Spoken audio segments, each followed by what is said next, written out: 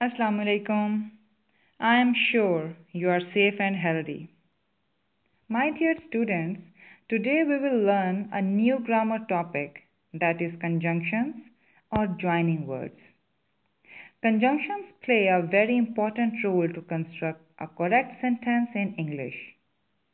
In this lesson, we will learn that how can we join two words or sentences using the conjunction and but. Dear students, a conjunction connects two words or group of words or short sentences together to make a long sentence. Today we will learn about two conjunctions or joining words that are and but. We use and to combine similar ideas or to add information. Read these sentences. It is a sunny day. It is hot. These sentences are related to each other with similar ideas. We use and to join words or sentences with similar ideas so that these sentences will be joined with the conjunction and in this way. It is a sunny day and it is hot. Now look at this example. The dog is a faithful animal. The dog is intelligent. Here are two similar ideas about a dog that are faithful and intelligent. So we can join these small sentences with the joining word and in this way. The dog is a faithful and intelligent animal.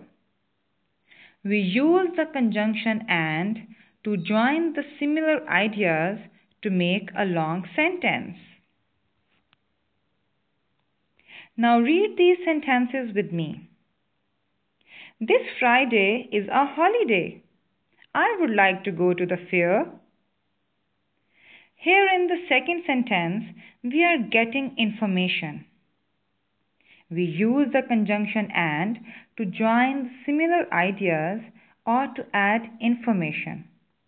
So we will join these sentences in this way. This Friday is a holiday and I would like to go to the fair. So my lovely students, now let's have a look that when do we use the conjunction but. We use but to show a difference or an opposite idea. Read these sentences. The sky is cloudy. It is not raining. These sentences are related to each other with opposite ideas. We use but to join words or sentences with opposite ideas so that these sentences can be joined with the word but in this way. The sky is cloudy, but it's not raining.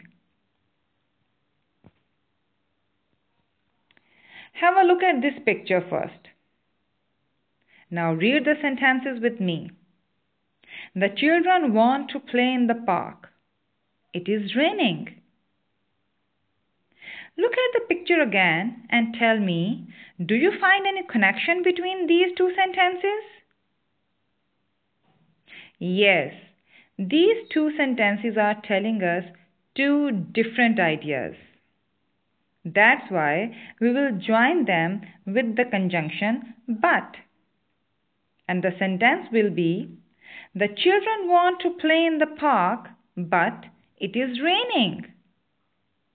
In this example, we have connected two different ideas with the conjunction but. Let's see another example. Look at the picture and read the sentences with me. I want to go to play. I am sick. Here we find two different ideas in these sentences. so that we will join these two sentences with the conjunction but. And the sentence will be, I want to go to play, but I am sick. So, my dear students, can you tell me what did you learn today? Yes, you are right. We learned about the conjunctions or joining words that are and but. We use a conjunction and but to join two words or phrases or sentences together to make one longer sentence. So just remember that we use and to combine similar ideas or to add some information, while the word but is used to join two opposite or different ideas. Now come to the homework. After writing day, date, and homework, write the topic, the joining sentences. The question is, write and or but in each gap to finish the sentences. Sentence number 1 is, I washed my hands, dash, the mud came off. Sentence number 2 is, our cat likes milk, dash, he didn't drink it today. Sentence number 3 is, my shoe has a hole in it, dash, my foot didn't get wet. Sentence number 4, I got up late, dash, missed the bus.